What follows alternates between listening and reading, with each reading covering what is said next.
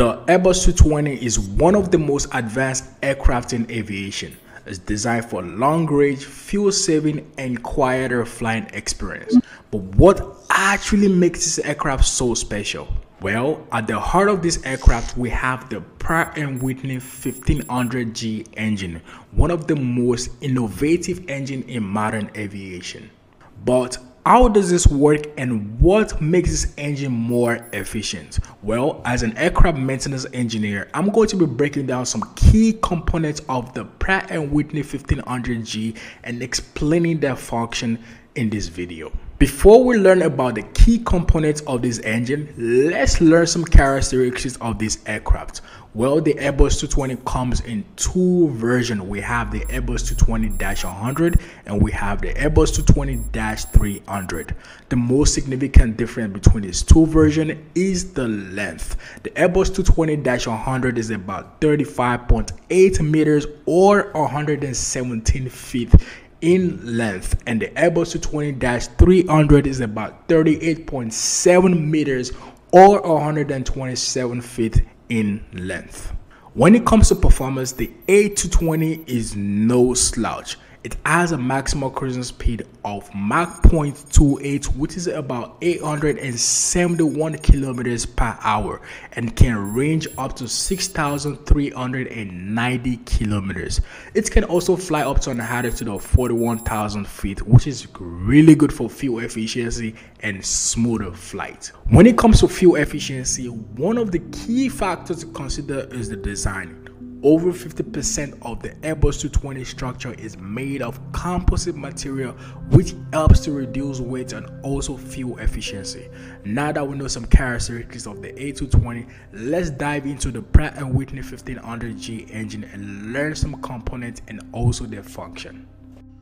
In this video, I'm going to be starting from the front of the engine all the way to the back. So I'm going to be explaining some key components for this Pratt & Whitney engine, starting from the front of the engine all the way to the back. Starting from the front of the engine, the first component I'm going to be talking about is the spinner. And the whole purpose of the spinner is for aerodynamic smoothness. So it helps to guide incoming air into the fan blade, reducing turbulences and improving efficiency.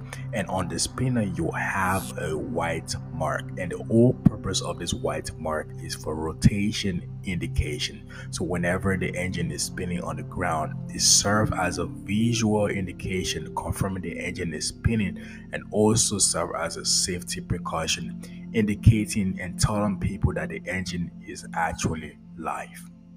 The next component I'm going to be talking about is the fan blade, and the whole purpose of the fan blade is to generate thrust.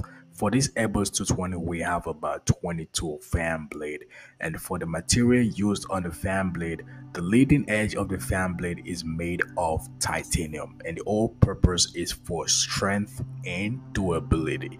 And for the body of the fan blade is made of composite material, and the whole purpose of the composite material is for lightweight and efficiency. Next component I'm going to be talking about is the acoustic panel, and the whole purpose of the acoustic panel is for noise reduction. So it helps to reduce the sound level produced by the engine, particularly from the turbine and the fan blade. It also serves as a vibration damper. At the top of the fan electrical, we have the T12 probe, which is also known as a TAT sensor.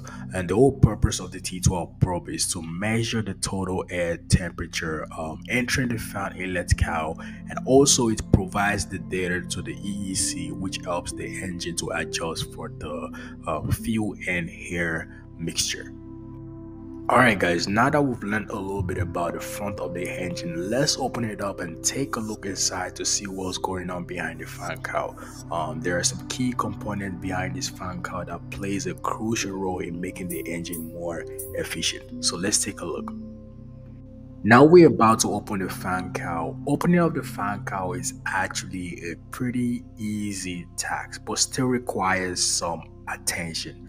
And that is because there's actually a sequence to open the fan cowl and also for closing. So in order to open the fan cowl, you have to go from the back to the front, which is L3, L2, L1. And to close, you go from the front to the back, which is L1, L2, L3. In order to open the latch, it's a pretty easy one. First thing you gotta do is to unlock the latch by pressing the push button. That actually brings the latch downwards, and from there you can just pull like about 10 pounds to yank the latch open. It's a really easy one. You can literally do it with your finger, in order to close the latch is the opposite of opening, but you got to pay attention to making sure the latch actually engages, because I've seen some situation whereby people don't engage the latch properly. First thing, you want to make sure it's engaged properly first, and that way you can just push the latch.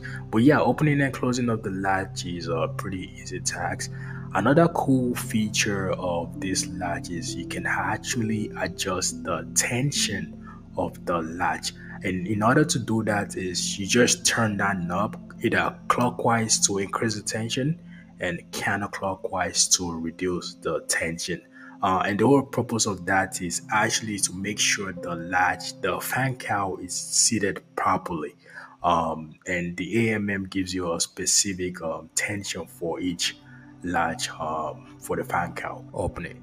Now that we've learned a little bit about opening of the fan cowl, let's move to opening of the thrust reverser, which is my TR call. Opening of the thrust reverser is pretty easy, and the reason why is the latches are literally the same design as the fan cowl, which is the same process of opening. But the difference is the fan cowl has 3 latches, and the thrust reverser has 6 of them.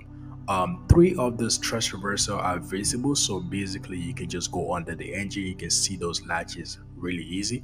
But the rest of the 3 you cannot see them visibly, so you have to remove this access panel first, then after you can see the rest of the 3 latches. Opening of these 2 latches is the same way of opening the fan cowl. So basically you unlock the latch first by pressing the push button, pull a little bit of tension to yank it out, which is about what 10 pounds to pull on this in order to open the latch, and you do the same for the second one. Me personally, I like starting off with these internal latches first because it has lesser tension and it's way more easier to open rather than opening the outside latches first then opening this last. The last one is a little bit different, and this requires you to turn counterclockwise to unlatch and pull downwards. This handle actually serves another purpose, so it serves as a visual indication that the latches are not closed. So let's say for example, if you close all the latches but you forget to close the internal latches or the panel, this handle is actually going to be sticking outside, so that way you can visually see that the panel and the latches inside are not closed properly. So yeah, that's pretty much it. And all right, we've got the TR and the fan cowl open. Now I'm gonna go through some major components of this PW1500G engine. I'm not gonna go through all the components here. I'm just gonna go through some of the major components here, and I'll probably make a part 2 of this video explaining the other component that I missed in this video. First component I'm going to be talking about is the fuel pump. For the location of the fuel pump for the PW1500G engine, the fuel pump is located at the left side of the engine facing forward, and it's mounted on the accessory gearbox. The whole purpose of the fuel pump is responsible for delivering fuel at the correct pressure and flow rates to the engine. So basically the fuel pump provides continuous and regulated flow of fuel to the FMU. My FMU is the fuel metering unit. Then the FMU precisely controls how much fuel is sent to the combustion chamber based on the engine's demand. For this engine, we have the dual stage fuel pump. So basically we have the low pressure pump and we have the high pressure pump. For the low pressure stage ensures a steady fuel supply from the tank, while the high pressure stage increases the pressure needed for efficient combustion. Next component I'm going to talk about is the air and oil separator. And the whole purpose of the air and oil separator is to ensure pure oil circulates back into the engine by separating the air from the oil. And this is because when oil circulates through the engine, it picks up some air bubbles due to high speed rotation and ventilation. So the air and oil separator removes the air from the returning oil before it goes back to the tank to ensure the engine gets pure oil lubrication. Next component I'm going to be talking about is called the starter, and the whole purpose of the starter is it's responsible for initiating the engine's first rotation during startup. Essentially, it provides the initial power needed to get the engine turning before the fuel and ignition system takes over.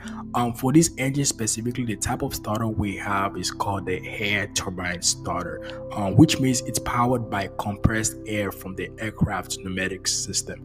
And how does the starter works? So the starter gets its air from the aircraft pneumatic system. Once activated, the compressed air turns the turbine inside the starter, which engages the gearbox, and the gearbox rotates the engine. And once it gets to a certain speed, then the fuel system and ignition system takes over. The next component I'm going to be talking about is called the thrust link. And what's the whole purpose? So basically, it controls the direction of the amount of thrust produced by the engine. So it's a mechanical linkage that connects the engine thrust producing parts such as the fan blade or the turbine blade to the engine control system. And it ensures the engine thrust is properly adjusted and controlled by the aircraft throttle system. The next component you're looking at is called the VFG, which is the variable frequency generator. And what's the whole purpose of the VFG? The VFG is responsible for supplying electrical power to the aircraft system. Unlike your traditional generator like the IDG, the VFG produces electrical power at variable frequency, and it depends on the engine speed and also the operating condition. So how does the VFG works? Basically, the VFG converts mechanical energy from the rotating engine coil into electrical energy, and it adjusts its frequency based on the engine speed and also the load requirement. Alright guys, so that's it for this video. If you guys like this type of videos, let me know down in the comments